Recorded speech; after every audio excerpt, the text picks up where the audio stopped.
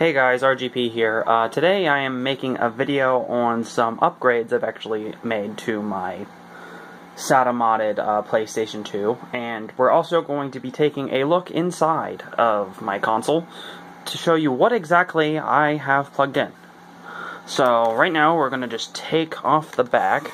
I'll get to those little lights on the front, but you're going to see how exactly I have this set up.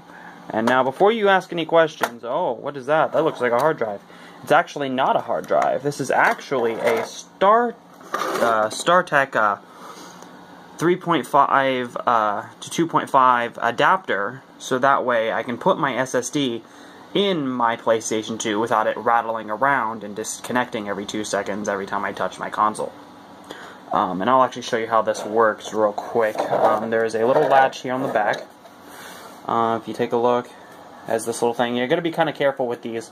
I'm going to leave an Amazon link in the description, so if you are interested in something like this for your PlayStation 2, you'll be able to find it. It's not an affiliate link or anything like that. It's just an easy way for you to put your PS2 hard drive in there without, I think I saw a video of some guy filling up his hard drive bay with like cloth and cotton and stuff, so his hard drive wouldn't rattle around in there. But anyway, back to this. We're going to take a look and open this up. Gotta be a little bit careful because it's kind of spring loaded, so if I let go too quickly it'll shoot out at me.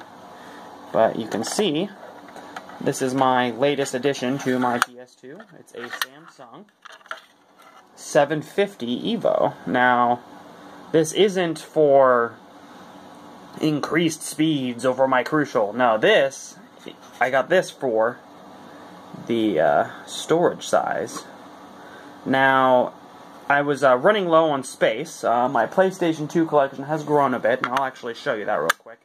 You're going to see some other games and stuff I have over there, but yeah, I got more PS2 games. It's kind of blurry. My camera is not liking the light outside, but I have a bunch of PS2 games, PS4 games, PS3 games, and I actually just got the Mega Dimension Neptunia VR game, limited edition, because I'm a big fan of that series. But back to my PlayStation 2. I'm going to put this back in here real quick. Get that out of the way. And then I'm going to have you guys take a look at my IDE, well, not IDE adapter, but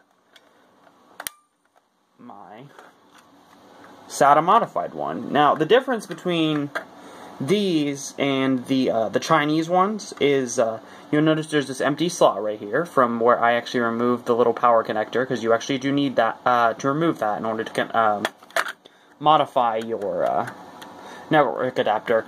And also, most of the time, the Chinese SATA adapters that they sell on eBay, your Ethernet and phone line ports will not work. These are, however, on mine are fully functional. They work perfectly fine, no issues whatsoever. And I can even play games online with my friends using X-Link Kai if I really want to. Yeah, this is the adapter. Now we're going to take a look at the front of my console, and I'm actually going to elaborate a little bit more of what's going on right up here. So these are actually the official Katana, officially licensed Katana controller, wireless controller adapters, and basically, I can take them out with one hand. Oh, it's fine. No, I'm not too worried about it. But basically, yes, they have these little blue lights on them, and they look kind of cool. They blink, and they, like, when the controller's synced up to them, they stay a solid blue color. They look pretty sweet. Basically, it just allows me to play my PS2 without having wires strung all over my room. But they're pretty cool. They work great, just as good as a PS2 controller. The buttons are a little mushy, but other than that, I really had no problem with them. And my latest edition, you'll notice, oh, where is all your memory cards? Well, I actually found a great solution. So I was at a used video game store the other day, and they actually had this on sale for $5.99. And I was like, holy crap, there's no way this is real. And it actually is not real. This is a fake Chinese one. But if you go into the browser, it actually shows up as like 122,000 kilobytes or whatever in the storage, and also like all my games save fine. I never had a problem with it. The only issue I've had with it so far is my Dragon Ball Z Budokai Tenkaichi 3 game. It will not load the profile from it directly when you first start up the game, but if you go into the options and manually load your save file, then it works fine. I am going to do a video, well actually it's going to be all one video, it's all going to be in this video, of me basically booting up stuff and loading things off my hard drive again. And this time I'm actually picking games that I know take forever. I'm going to be loading Turok Evolution and Harry Potter and the Chamber of Secrets. Both of those games, at least for me personally, when I loaded those originally from their discs back when I was, let's see here, 4 or 5, they would take forever. But I'm going to put this back together, and we're going to plug this into my TV and boot it up and get my games loaded. And I'm also using OpenPS2 loader this time, so maybe it'll load faster. I had some other people tell me that OpenPS2 loader is faster. Besides the blinking different color lights when you start up the games, I don't really have a problem with it. But seizure warning to anyone that is going to watch this next part. When the games boot up, it flashes different colors rapidly, so I would look away from the screen for like 10 seconds or something while I'm doing that, or just stop the video there, because I don't want you to have a seizure over me loading a PS2 game up. Alright, I'm going to cut to me booting up my PS2, and we're going to be good to go. Here, and we are back. I'm about to boot up my PS2 and show off its boot up time, I guess, from the hard drive, well, not hard drive, my SSD, since I have installed free hard drive loader into it, or free hard drive boot, whatever it's called. But yeah, it is the latest version as of the 20th of this month. So we're gonna see how that goes. I have it all customized, and, well, it's not really that customized, it's more just, it's green instead of blue. I like green, so I set it to be green. Yep, the Sony Computer Entertainment logo sits there on this screen for a second, and then it goes right into the game. Well, not into the game, into the menu thing. You guys know what I mean.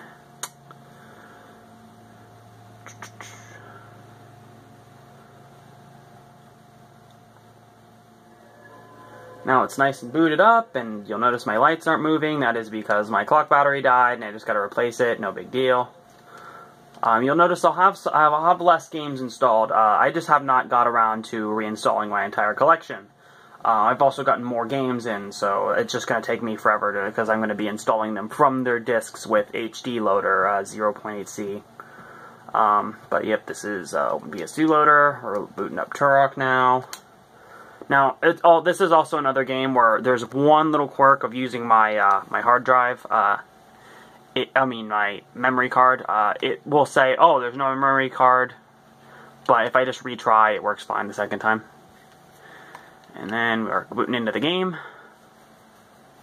It's gonna play that funny little cutscene. I'm probably gonna skip that actually because I just want to get into the game and load it up for you. That way, I'm not talking your guys' ear off for a zillion years. Yeah, we'll see. Yeah, that's how it looks on the PS2. It looks pretty great, actually, at least with my component cables. But we're going to skip that.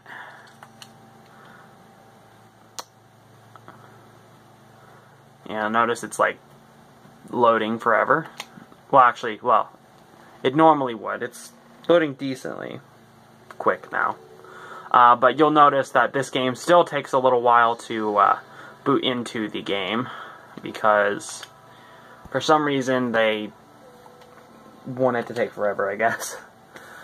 But I think it takes about 1.5 minutes almost for this to actually load into the to the level. But on the SSD and the hard drive, it does load faster, of course. But on the SSD, I think it takes around, 10 seconds or so. It's like super quick. But yeah, this is Turok Evolution on my SSD. Looks amazing, even though the SSD has improved graphics, but it does make the game load quicker. The most optimized game on the PS2, everybody.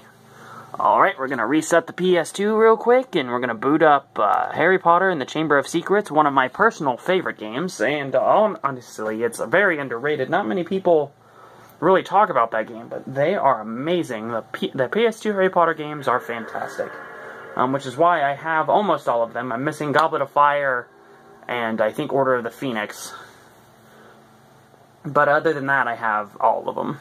At least, I honestly think probably the first 3 Harry Potter games on the PS2 were probably the best. That and the Game Boy Color version of the Harry Potter games were great too. They were nice Final Fantasy style RPGs. Okay, open PS2 loader, and then we're gonna boot up Harry Potter and the Chamber of Secrets, a game that also takes like it takes usually about 30 seconds or more to load from the disc, but on the SSD you'll notice it loads much quicker. That's not the right one. This one right here. Yeah, guys, if you have like epilepsy, I'm really sorry. I think I warned you guys at the beginning of the video. If not, I'll just make sure I comment down below or put it in the video title.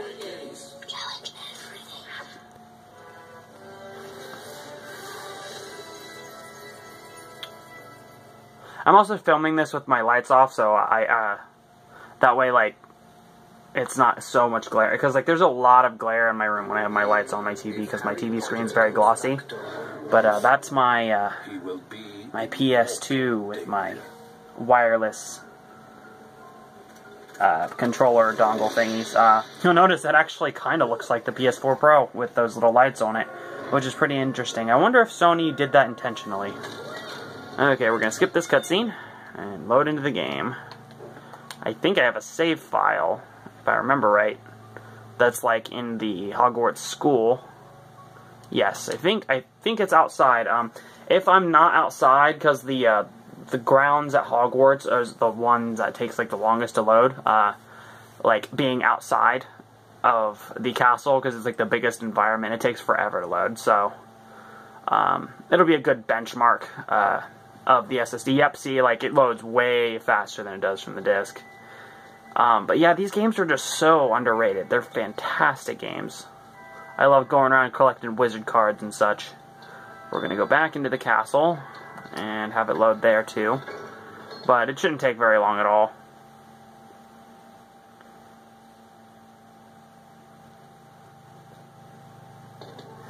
Yeah, see, it doesn't take very long at all.